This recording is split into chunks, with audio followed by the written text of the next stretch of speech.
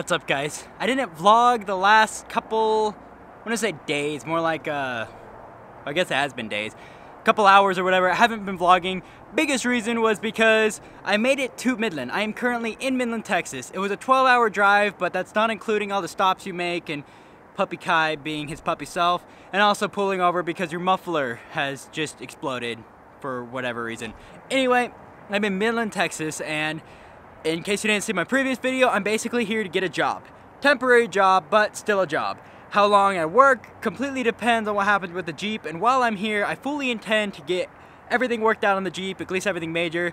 Getting the windshield fixed, getting the transfer case fixed, and pretty much anything else that needs resulted. I'd also like to try to get rid of some stuff. There's some stuff I figured out I really don't need, so get rid of some dead weight, work on things I need worked out, you know, stuff like that. I decided to swing by my uncle's place and just kind of say hi to the family, say hi to my cousins and stuff, and they let me come in. They fed me, which was awesome, because all I ate all day was a couple donuts.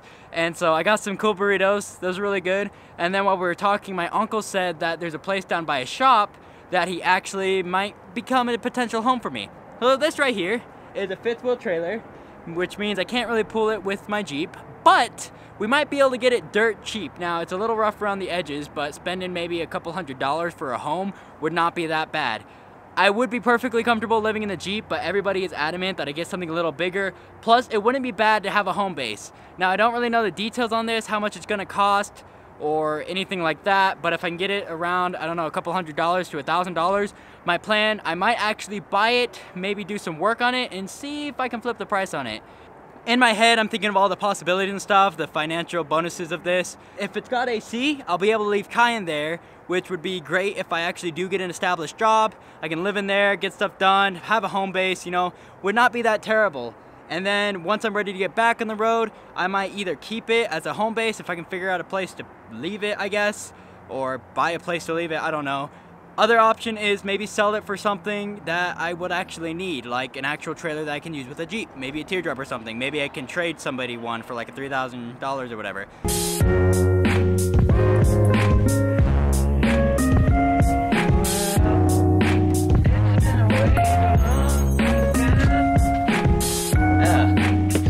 It smells like dirt in here. Got a vacuum, an AC unit, a stove, a microwave, a fridge that may or may not work. Ooh, it's wooden. It's actually got a bathroom that doesn't look dirty per se, but this could be a whole stinking house. It's mostly just dust. I figured it was gonna be like disgusting in here, but I mean, it just looks like any house that hasn't been attended in the last 5 years.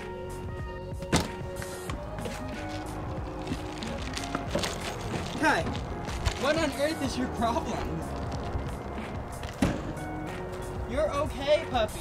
I'm not going anywhere. So, a little bit of update on the whole RV house thing, I guess. I don't know.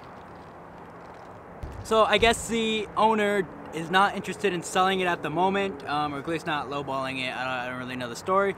But he is okay with me living in it as long as I like pull all the junk out. I guess he hasn't even looked at it in the last 2 years. He just like left it here, and that's like the whole story on it. But I think tomorrow, I'm gonna come back here, pull all the junk out of it, clean it up the best I can, you know, figure that whole thing out.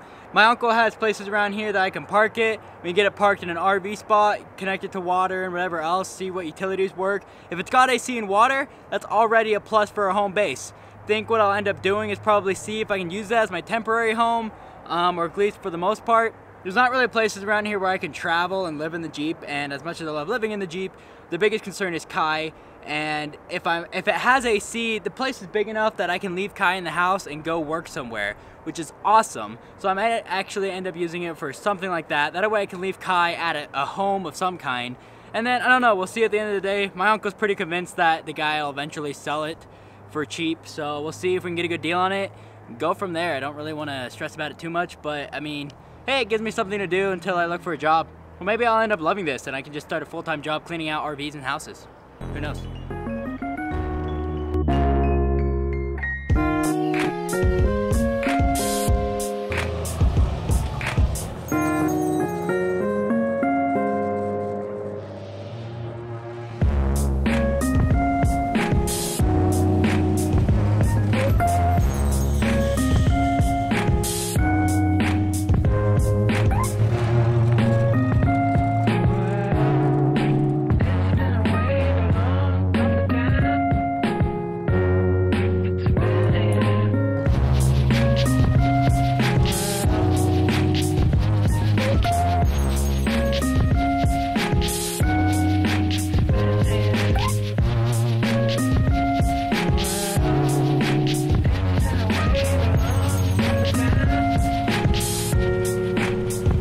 not a lot of cool things in Midland. It's a pretty bland town. But one thing that is really incredible here is the sunsets. Unfortunately though, as incredible as they are, they don't last very long. So that one, I barely made it to get those shots.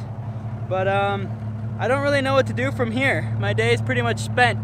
Tomorrow, probably gonna spend the whole day working on that RV, get it all cleaned up. And aside from that, I really don't know what there is to do. I still need to look for jobs. I did a little bit today, but I haven't found anything really solid. Don't know, trying to do all that applying stuff, different things, but it would be nice to just have a place where I'm out of everybody's way. I don't want to like couch surf.